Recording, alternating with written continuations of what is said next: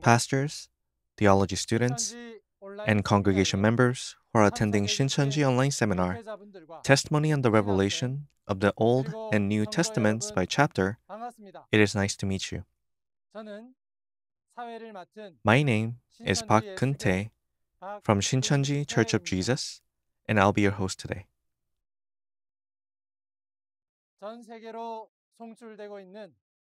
I'd like to thank everyone who's attending Shincheonji online seminar, which is being broadcast to the whole world.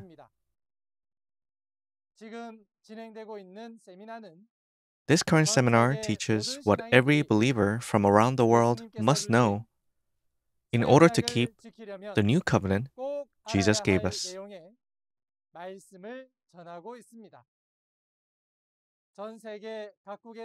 I pray and wish that all of you who are participating in this seminar from around the world to receive great perception and grace from God.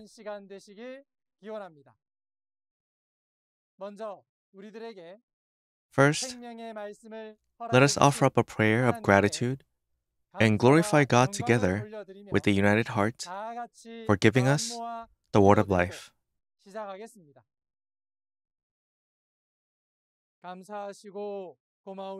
Our Father God, we truly thank you. We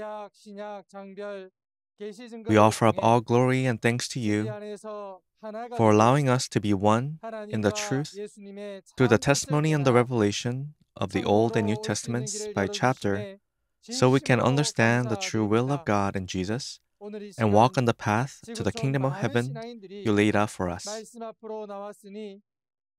Many believers from around the world have gathered to come before your word, so please guide us so that we can have a time filled with hope and grace with the word that is like the precious water of life.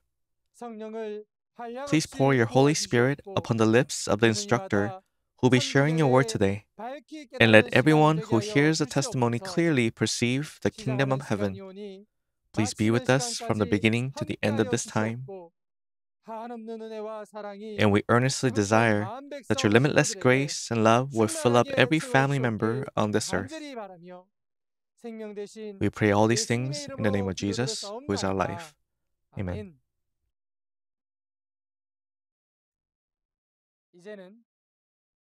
Now, it is the most important time of the seminar today, which is to hear the word of life. Today's topic is Intermediate Lesson 16, the place Jesus has prepared, and the Spirit of Truth, the Counselor. Do you know the main two promises Jesus gave us as he left 2,000 years ago?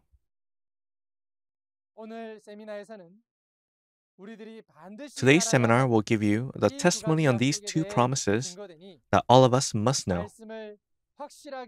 Please seal them deeply in your hearts and understand clearly, and I hope all of you will keep those promises and receive God's blessings. We'll welcome up Instructor Kim Jin-hun from Andrew Tribe, who will be testifying to God's Word today. Pastors, theology students, and congregation members all over the world whose hope is in heaven and eternal life, it is nice to meet you. My name is Kim Jin-hun, the head instructor of Kimhae Church in Andrew Tribe of Shincheonji Church of Jesus. I wanted to express a warm welcome to everyone who attended the Shincheonji online seminar for the testimony on the revelation of the Old and New Testaments by chapter. Today, the words I will be testifying to is an intermediate lesson titled, The Place Jesus Has Prepared and the Spirit of Truth, the Counselor. The main reference is John chapter 14 and John chapter 16. There may be some pastors that have read the Bible a lot that may know the content regarding the place Jesus has prepared and the Spirit of Truth, the Counselor, and there may be some that don't know very well. However, I hope that you will listen to my lecture and learn the answers to God's will together during this time. Now, let's first take a look at the two main promises that Jesus made when he left in John chapter 14. About 2,000 years ago, Jesus, who came at the first coming, said in John chapter 14 that he would go and prepare a place and promised the disciples that he would come back again when he prepared that place. And as Jesus left, he promised to send the Spirit of Truth, the Counselor.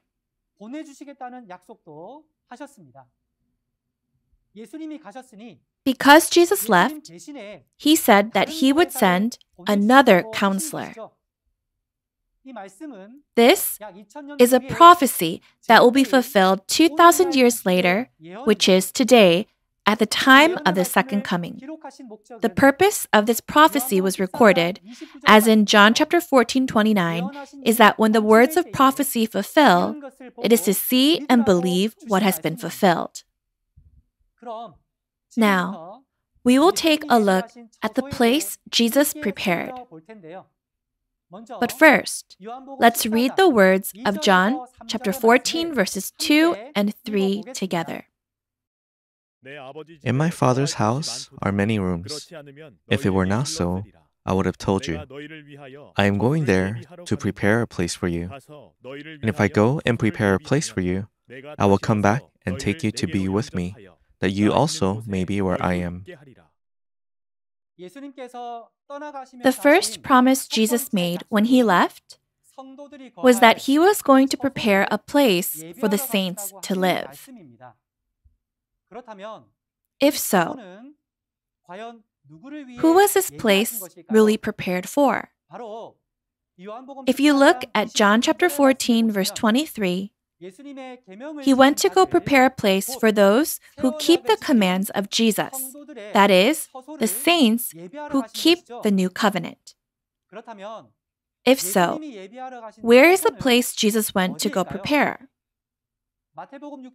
It says in Matthew chapter 6, verse 10, "Your will be done on earth as it is in heaven."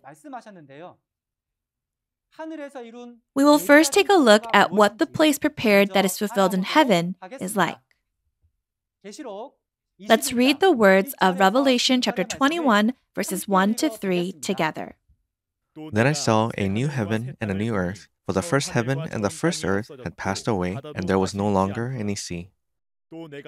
I saw the holy city, the new Jerusalem, coming down out of heaven from God, prepared as a bride, beautifully dressed for her husband.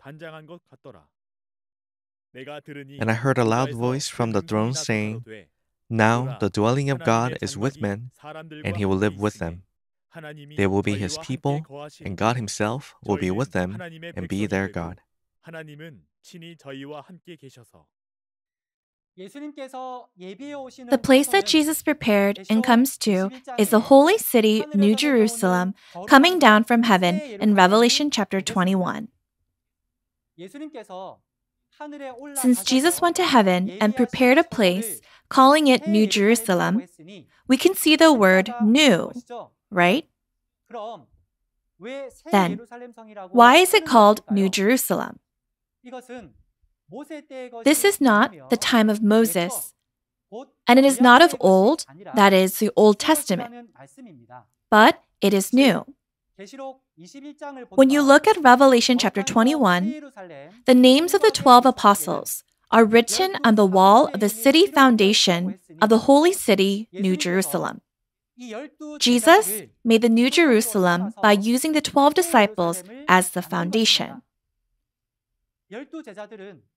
Because the 12 disciples are in spirit and not the flesh, the New Jerusalem that Jesus created is a spiritual organization, the kingdom of heaven in the spiritual realm. Then, Jesus clearly promised that he would come again when that place was prepared. Then, where will he come to? In Matthew chapter 6, verse 10, it says, "As it will be done on earth as it is in heaven." Then that place where that prophecy is fulfilled will become the reality of where that prepared place will come down too, right? To understand this, we saw in Revelation chapter 21, verses 1 to 3, the holy city, New Jerusalem, comes down out of heaven from God, and it says that the dwelling of God is with men. The place where this holy city, New Jerusalem, comes down upon is the new heaven and new earth recorded in Revelation chapter 21, verse 1. Also, this new heaven and new earth are the 12 tribes of Shincheonji created according to the promise in Revelation chapter 7. This will become the 12 tribes of Shincheonji that are recreated by harvesting and sealing those born of God's seed in Revelation chapter 7 after the first heaven and first earth are judged and come to an end in Revelation chapter 6.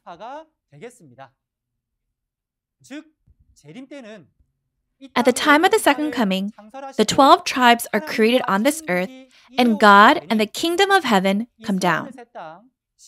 This new heaven and new earth, the 12 tribes of Shincheonji, will become the place where Jesus had prepared, comes down upon.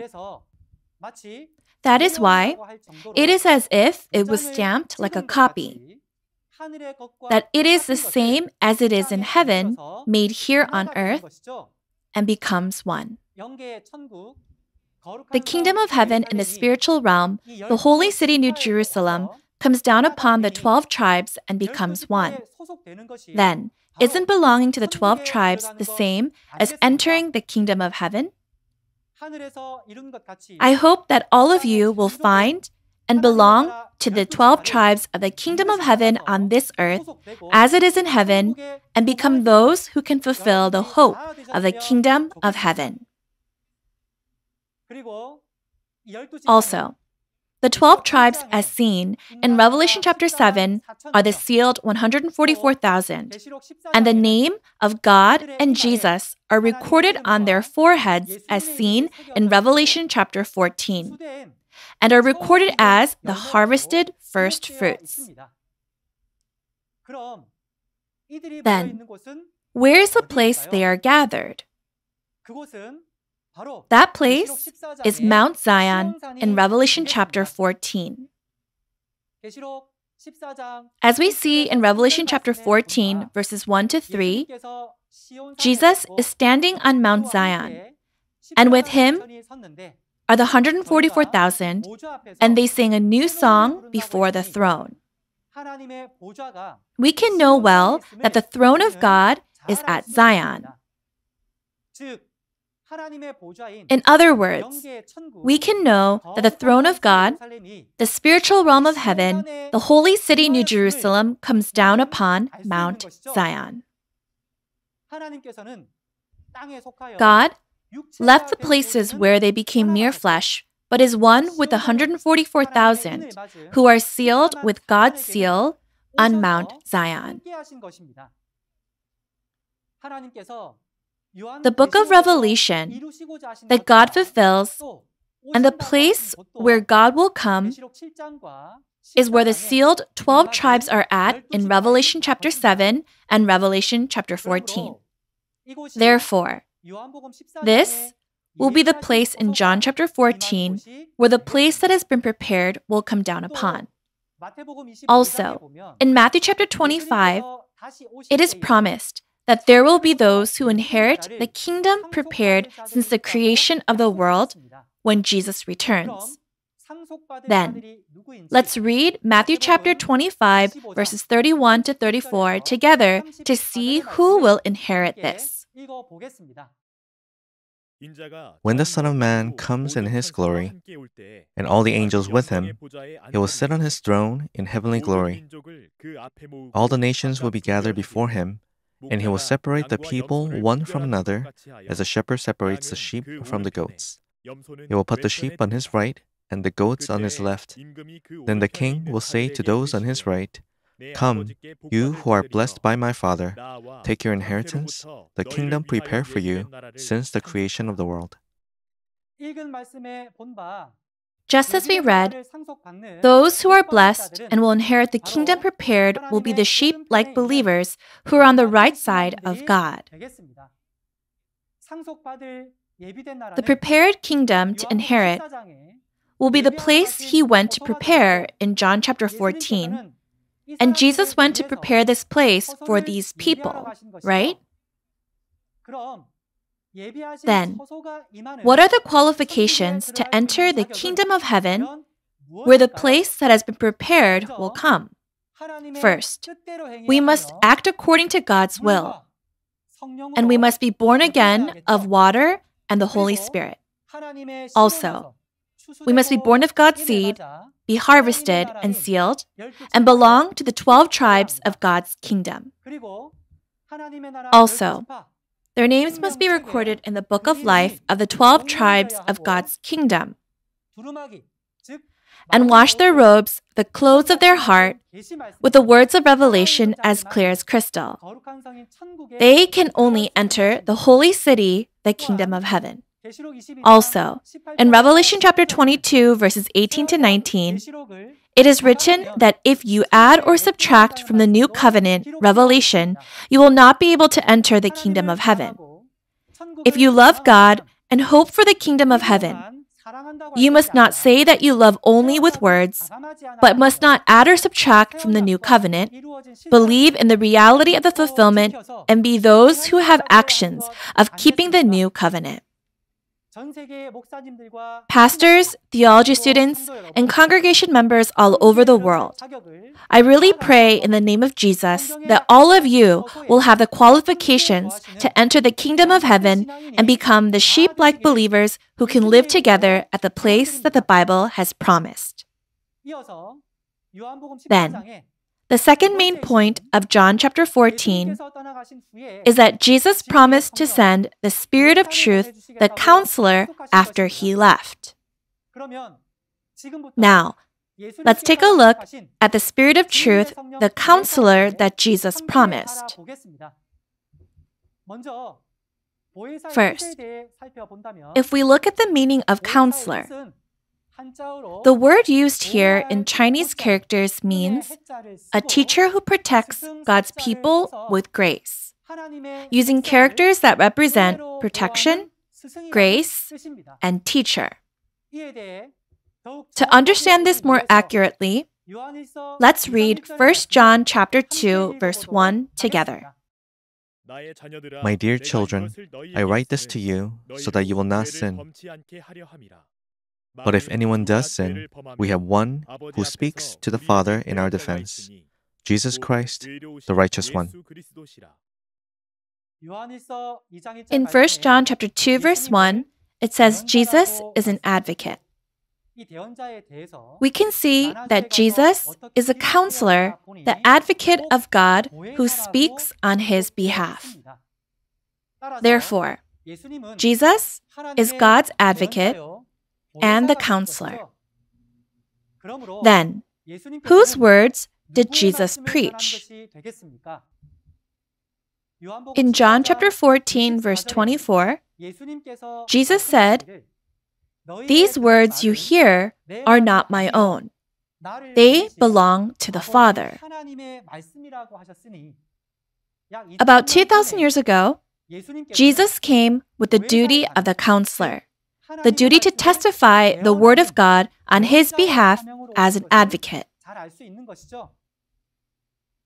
It is recorded in Luke chapter 1, verse 17, "At the time of the first coming, John the Baptist came in the spirit and power of Elijah." The spirit of Elijah came upon John the Baptist and did the work of the duty of Elijah. Just as John the Baptist came in the spirit and power of Elijah, then whose name did Jesus come in? Yes, he came in the name of God, right? To understand this, if you look at John chapter 5, verse 43, it is recorded that Jesus came in God's name. Then, to say that he came in the name of God means that Jesus was sent by God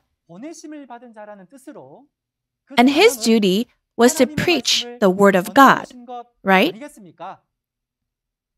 In other words, at the time of the first coming, Jesus is an advocate who came to preach the word of God on his behalf.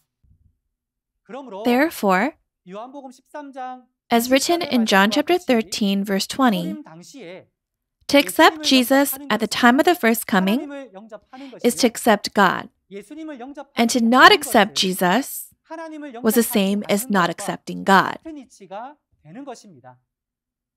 Also, John chapter 15, verse 23 says that he who hates Jesus hates God as well. Those who did not accept Jesus at the time and persecuted him are the same as those who persecuted God. In this way, the words of the shepherd who testifies on behalf are the words of God. I hope that all of you can receive life by listening to the word that is testified on behalf that was sent by God and obey it. So far, we have looked at the content of Jesus the Counselor at the first coming. Now, we are going to learn about the another counselor that Jesus promised to send at the second coming. Since this is a very important topic in today's lesson, I hope you will pay attention and listen carefully. Now, let's read together the explanation of the counselor in John chapter 14, verses 16 to 17. And I will ask the Father, and he will give you another counselor to be with you forever, the Spirit of truth. The world cannot accept him, because it neither sees him nor knows him. But you know him, for he lives with you and will be in you.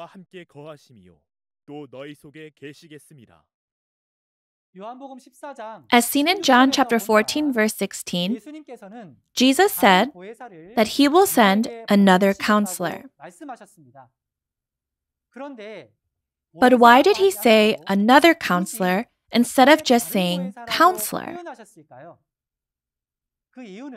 The reason for this is because Jesus, the counselor of the first coming, left, and so he promised to send us another counselor. He also said that it is a spirit of truth. And that is because God's word is truth. So we can know well that it is a spirit that will bring the word of truth. However, it's not going to be a spirit that you can't see that will be teaching the word of truth to people, right? As John chapter 14, verse 17 says, the spirit of counselor will be inside of you. In other words, dwell inside a person. Therefore, the logic of testifying on behalf is not the Spirit directly conveying it to the people, but Jesus promised that the Spirit of truth will be inside a person and will testify on behalf. So, the one who testifies on behalf, the counselor, we can see there is a counselor in the Spirit and a counselor in the flesh. We can know that the counselor in the flesh is a flesh that testifies on behalf. The counselor in the Spirit is a spirit of truth that testifies to the Word of God. Also, the flesh that the Spirit of truth is one with is the counselor in the flesh as a chosen shepherd of God, receiving the Word from the counselor in the Spirit and testifies on behalf to the saints, and is a messenger that Jesus has sent to the churches. This is just like a bottle of water that becomes a water bottle, and a bottle of wine that becomes a wine bottle. So the spirit of counselor inside that person is a shepherd, that messenger that Jesus has sent. At the time of the first coming, the Spirit of God was one with the promised shepherd, Jesus. And just like the Old Testament prophecies and fulfillment were testified, even today, at the time of the second coming, the Spirit of truth, enters the promised shepherd of the New Testament and testifies to the prophecy and fulfillment of Revelation. Pastors, theology students, and congregation members all over the world, when you hear these words, when will these words be fulfilled? And what does this have to do with me? Shouldn't we think about this at least once? Just as God said that Jesus was a counselor, the one who testifies on behalf, the advocate, today, the shepherd who Jesus sent, the Spirit of truth to be one with, is the one that testifies on behalf. He is a counselor in the flesh, the promised shepherd of the New Testament. Then, who is the advocate we must find? Among the things we learn today, this content is very important. In this era that we are living in, God, Jesus, and the one who testifies on behalf, the advocate, he is a messenger who comes in Jesus' name promised in John chapter 14, verse 26 today. To understand this, let's read John chapter 14, verse 26 together. But the Counselor, the Holy Spirit, whom the Father will send in my name, will teach you all things and will remind you of everything I have said to you. Just as Jesus came in the name of the Father, another counselor in John chapter 14, verse 26 promises to come in the name of Jesus to teach all things and remind all the things Jesus said. The fact that another counselor came in the name of Jesus means that he was sent from Jesus.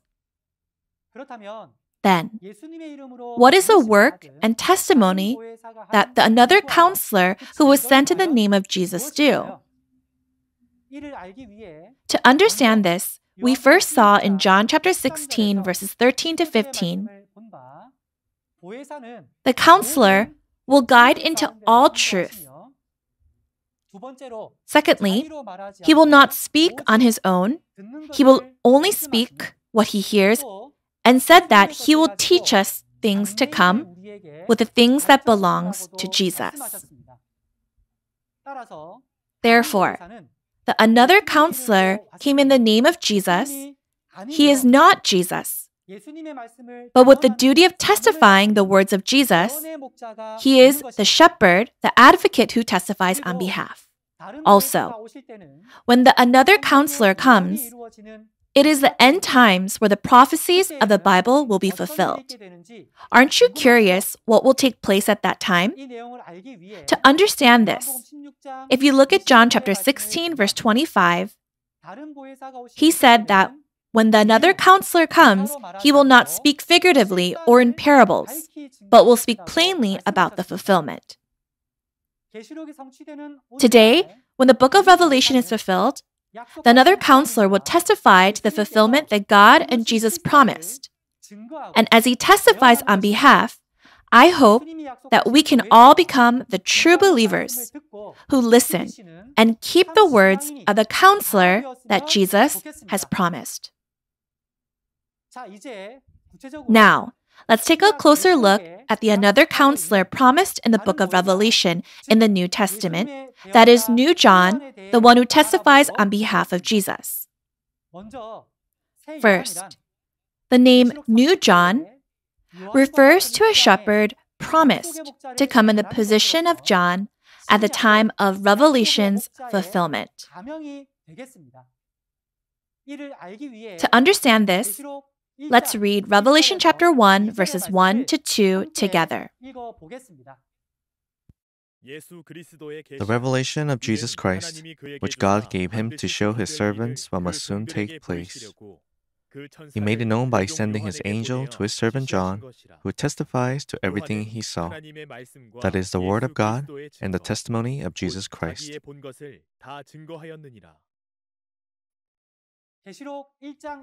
As we saw in Revelation chapter 1, verse 1, In order for God to show the servants what must soon take place, He made it known by sending His angel to His servant John. This is the process by which the revelation is conveyed. To take a closer look at this, in Revelation chapter 5, verse 1, the scroll sealed with 7 seals was in God's right hand, which is the word of revelation, where God's secrets are recorded. The time has come today to open the scroll sealed with 7 seals in God's right hand. Jesus takes it and opens each of the 7 seals in Revelation chapter 6 and Revelation chapter 8. He fulfills all the prophecies written in the book. And the open scroll in Revelation chapter 10 is fed to New John through the angel. Also, after receiving the word, New John saw and testified to all the events of revelation that were fulfilled in the word. Therefore, when Jesus fulfills these prophecies, the one who directly saw and heard these things is just one person, which is New John, and the servants of God who received that testimony of the revelation are the 12 tribes in Revelation chapter 7, the 144,000 and the great multitude in white.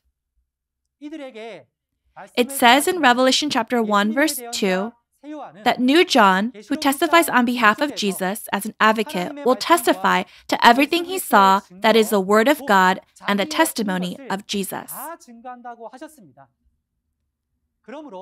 Therefore, the only one who sees, hears, and testifies to the reality of the fulfillment of the book of Revelation is New John, the messenger of Jesus who testifies on behalf of the advocate today at the second coming. Also, in Revelation chapter 1, verse 9 to 20, Jesus is one with New John, the one who overcomes, and through him sends a letter to the 7 messengers of the 7 churches in Revelation chapters 2 and 3, telling them to repent, fight, and overcome Satan's Nicolaitans. Today, when the book of Revelation is fulfilling, New John, who fought and overcame Satan's Nicolaitans, receives the promised blessings of the hidden manna, the white stone, the iron scepter to rule all nations, and the morning star. The shepherd who received the blessings promised in Revelation chapters 2 and 3 is the one who overcomes, the promised shepherd. Isn't where the one who overcomes is at the place where God, Jesus, the kingdom of heaven, and salvation is? Also, if we look at Revelation chapter 3, verse 12, it says that the name of God and the name of the city of my God, the New Jerusalem, which is coming down from heaven, and Jesus' new name will be recorded on the one who overcomes, New John. From this, we can see that God, the kingdom of heaven, and Jesus descend and are one with the one who overcomes, New John. And the one who went up to the spiritual realm of heaven in Revelation chapter 4 is New John. In Revelation chapter 12, New John fought with the blood of Jesus, which is the word of Jesus and the word of testimony, and became the one who overcomes. Also, if you look at Revelation chapter 22, verse 8, when Jesus fulfills all of the events of Revelation, the one who saw and heard those things beside him was New John. This New John is a messenger of Jesus who was sent to the churches as seen in Revelation chapter 22, verse 16.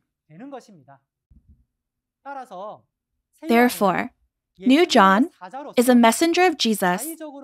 He doesn't speak his own words, but only testifies to what he has seen and heard. He testifies the words of Jesus on behalf, and hearing the words of the messenger that Jesus sent on behalf means listening to the words of God and Jesus.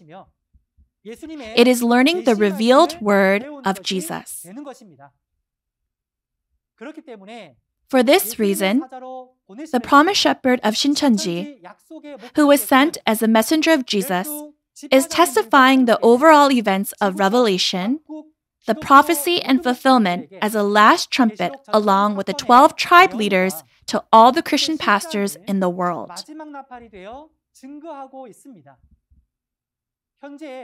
Currently, pastors from all over the world are listening to this and are welcoming it.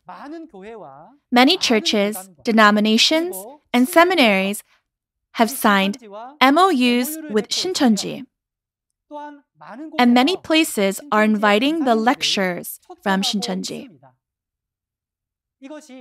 Isn't this clear proof that another counselor that Jesus promised, the Spirit of Truth, is with the promised shepherd of Shincheonji? If you want to meet God and Jesus today, we pray in the name of Jesus that you meet the one who overcomes the messenger that God and Jesus are with and hear the overall events of Revelation, becoming the people who seek truth.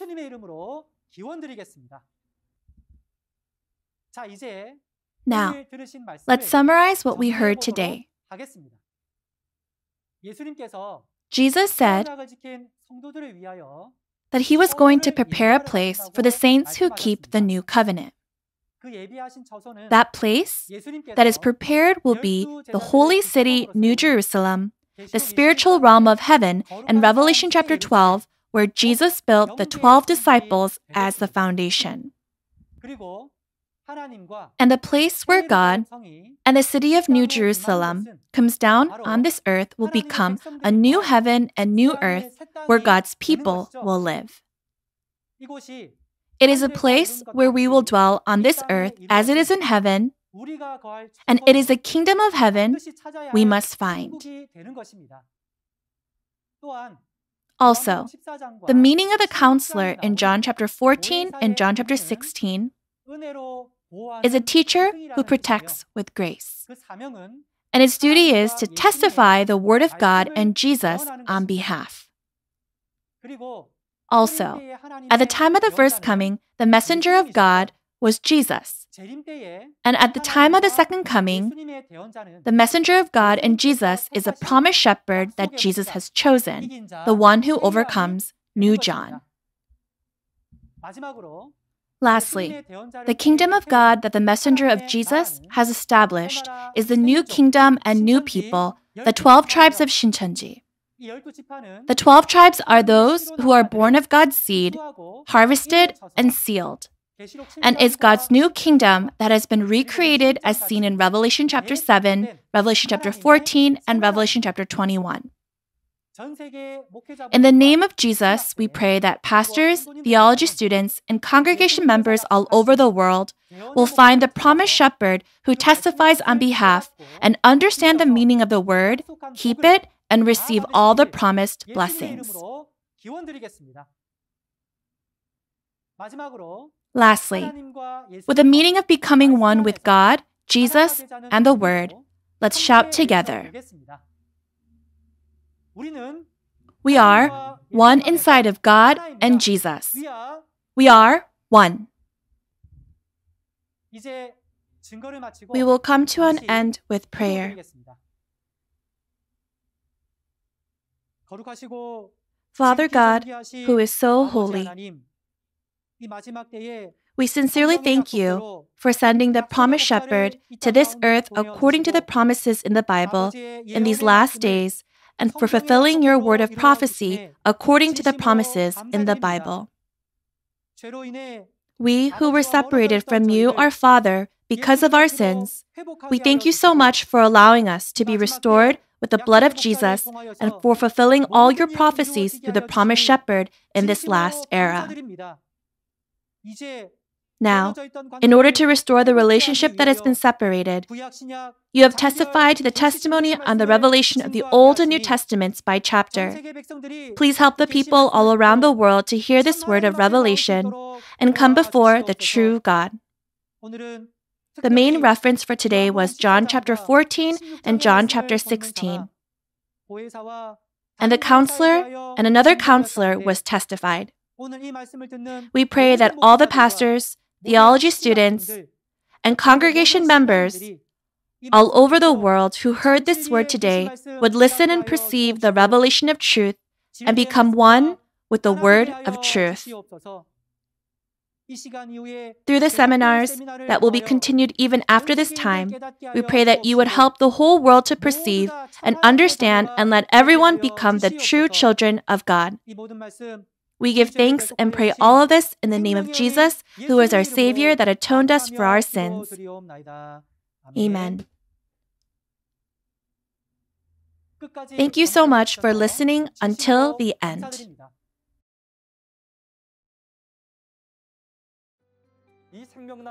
The tree of life and the tree of good and evil clearly appear in the Bible. But it seems like the pastors around the world have not presented any clear explanations about them. It says in Genesis 3:22 that one will live forever if they were to eat the fruit of the tree of life. It also says in Genesis 2:17 that one who eats from the tree of good and evil will surely die. Isn't it crucial to understand this topic since life and death came from these two trees and two fruits?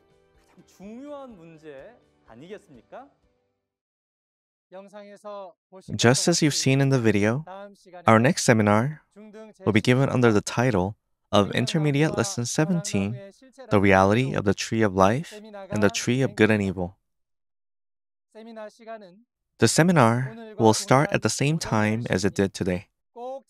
So I hope all of you will come back and enter the kingdom of heaven together, as it is our hope.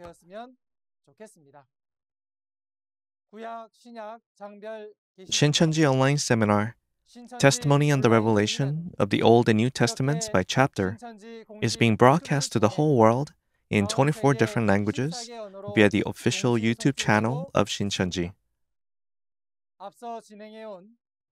The parable and revelation seminars we've conducted prior to this series have garnered much interest from pastors and seminaries from around the world. And we've been hearing the good news that they're wanting to become one in God by signing MOU with Shincheonji Church of Jesus.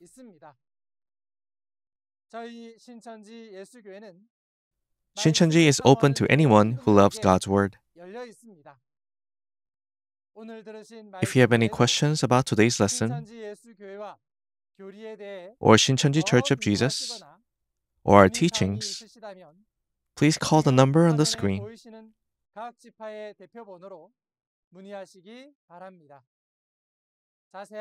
We'll make sure to guide you kindly in detail. Thank you all the pastors, theology students, and congregation members who watched this seminar until the very end. Let us conclude today's program by offering up the Lord's Prayer together. Our Father in heaven, hallowed be your name. Your kingdom come, your will be done, on earth as it is in heaven. Give us today our daily bread. Forgive us our debts, as we also have forgiven our debtors. Lead us not into temptation, but deliver us from the evil one. For yours is the kingdom, the power, and the glory, forever and ever. Amen. We sincerely thank you for being with us today as God's family.